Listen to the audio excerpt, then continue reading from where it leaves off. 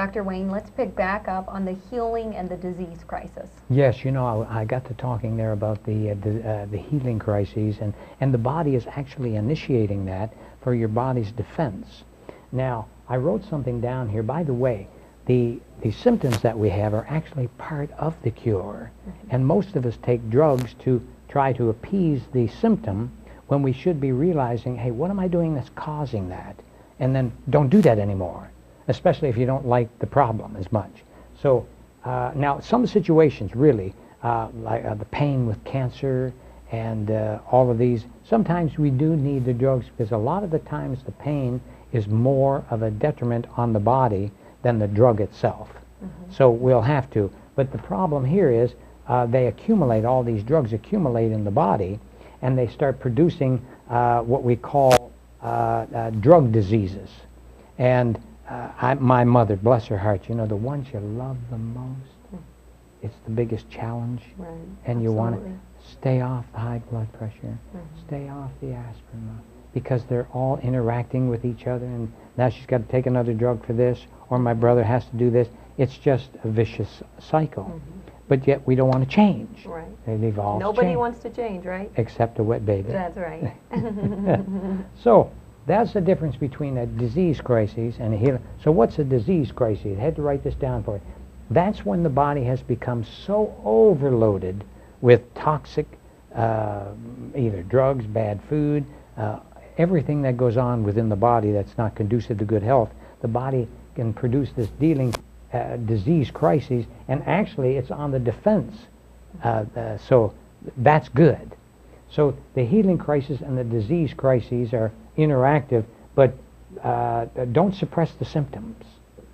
Just understand them, get some advice. Just don't do this by yourself. If you need to call me, first of all, I have an hour of personal coaching that comes with our Health at Last site, and anybody that has problems, if I can't answer that for you, I am very well connected. After 35 years, I know who's doing what in the industry, and I can advise different avenues of pursuit. Does that make sense? Oh, absolutely. Okay. You know who to call. Oh, do I ever? Yes, I'm very grateful. So you wonder well then, how does the body heal itself? We've got killer T cells and killer B cells, okay?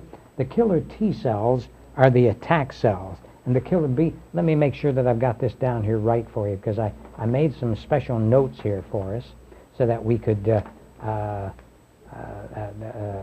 you see your B cells, that's the memory. The T cells are your killer cells.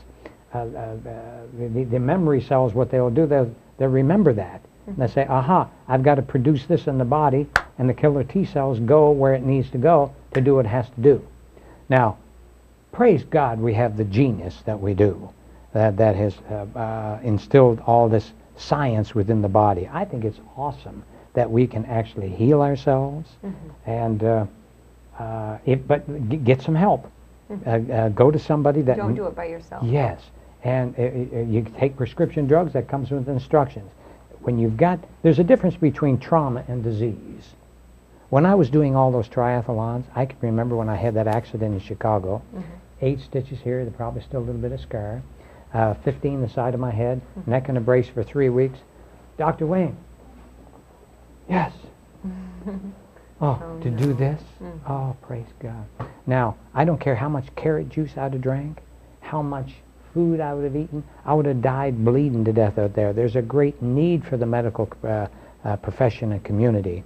And but that's trauma. We are in total charge of disease, everybody. Total charge. And this is your body. You can do what you like with it. It's your body. Don't let anybody tell you differently. So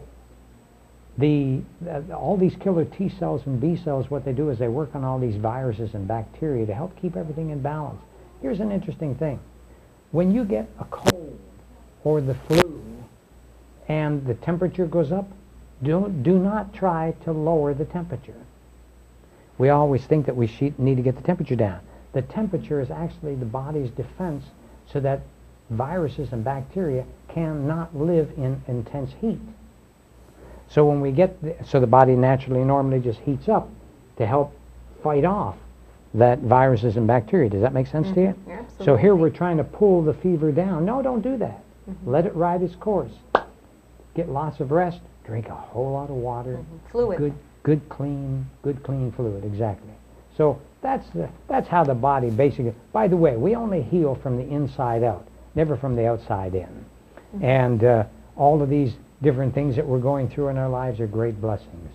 A setback is a setup to come back. Don't forget that. That's your favorite, isn't it? That's one of them. So true. Now give us some steps, I guess, on how we can fight this disease, Wayne. Make sure that our body doesn't get it. Any disease, actually. Okay, there's 9 components to being totally healthy, okay? If we can think about they form an acronym, a new start. Attitude, nutrition, exercise, water, sunshine, tenacity, air, rest, and temperance. Now, so here's what I do. If we go, I wrote a few of these things down for it because it's so terrific. I keep a journal of everything that goes wrong in my body. Let's say I've got, actually my knee still bothers me a little bit from the accident that I had. And when I consume different things and I feel that, so I use that as a barometer because that's a very sensitive area. But this will heal up, just like everything else healed up for me. And so when we come back, I'm going to show you some neat little tricks that you can do to fight disease. Fight disease and keep at bay. Wonderful. We'll be right back after these messages. Please stay with us. Thank you.